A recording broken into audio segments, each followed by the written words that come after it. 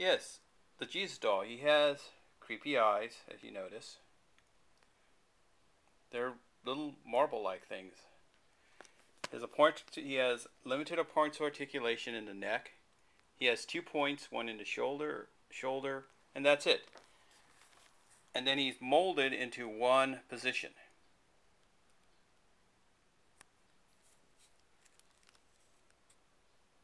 God, those eyes are creepy.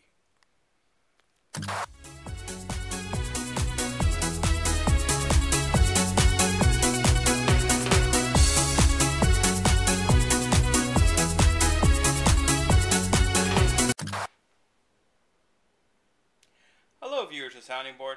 Today we're going to talk about Ideal Toys 1958 Jesus doll, or baby Jesus, or nativity Jesus, or manger Jesus.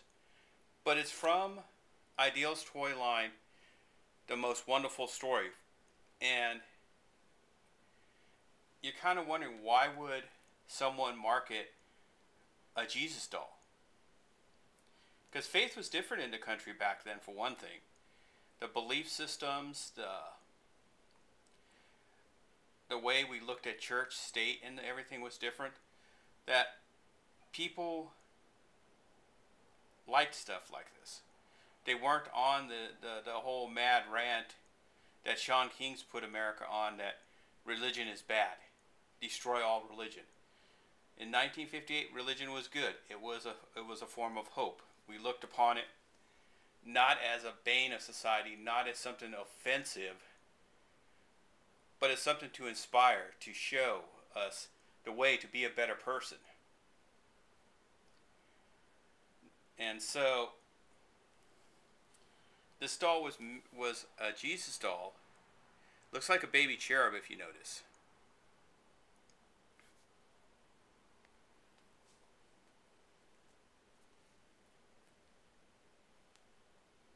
Kind of looks like it's got that creepy eyes that even in the few videos back we talked about that Angel had from the 1950s. Not much is really I could find about this doll, other than there was only one on eBay, and there wasn't much to it.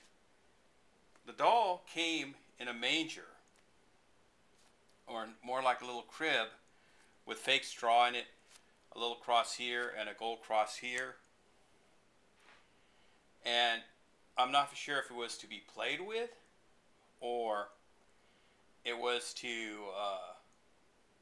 be a Christmas ornament that you bought and you place it either under the tree or someplace where your family can see it and pay homage to Jesus and his birthday. You know, it's just one of those things, is there's so many questions about it. But the title of the toy was The Most Wonderful Story Ever, which tells you the thinking of 1958 about religion and Jesus. It's not something to be panned or say, oh, it's offensive, it goes against my religious beliefs. It was something that people really believed in as a whole. It would unify them.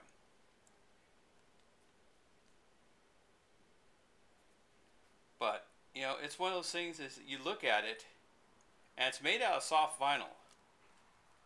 Like the Pillsbury Doughboy, you can squeeze his stomach in. He has only minimal amount of points of articulation. His arms. He has no head articulation. And if you notice, he, like I said earlier, he looks like a baby cherub. With very creepy eyes.